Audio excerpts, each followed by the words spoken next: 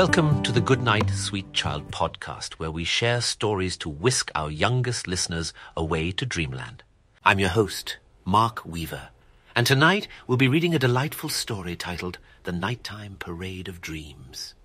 So snuggle up, close your eyes, and let's dive into the enchanting world of our story. In a quiet little village nestled between rolling hills and a sparkling river, the sun began to set, casting long golden shadows across the cobblestone streets. As the children of the village prepared for bedtime, their imaginations were filled with dreams of a magical nighttime parade that happened only once a year, right outside their windows.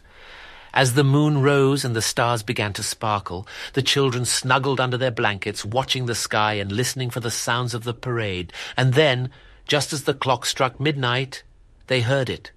The distant sounds of trumpets, drums, and laughter. The nighttime parade of dreams had begun. Down the cobblestone streets came a procession of fantastical creatures and enchanting floats. There were dragons with shimmering scales, gently blowing plumes of colorful smoke.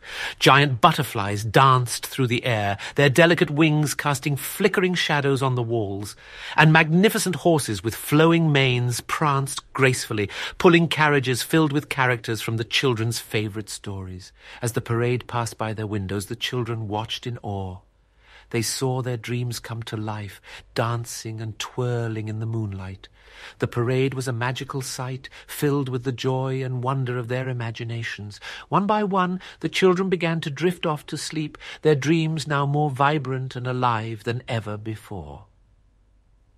As they slept, the nighttime parade of dreams continued its journey through the village, leaving behind a trail of stardust and the sound of gentle laughter.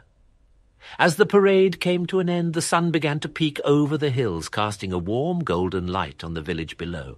The children awoke with smiles on their faces, their hearts filled with the magic of the night. Good night, sweet child. And that, dear listeners, brings us to the end of tonight's bedtime story, The Nighttime Parade of Dreams. Tomorrow we'll be back with another story to help you drift off to dreamland. Until then, sweet dreams and good night.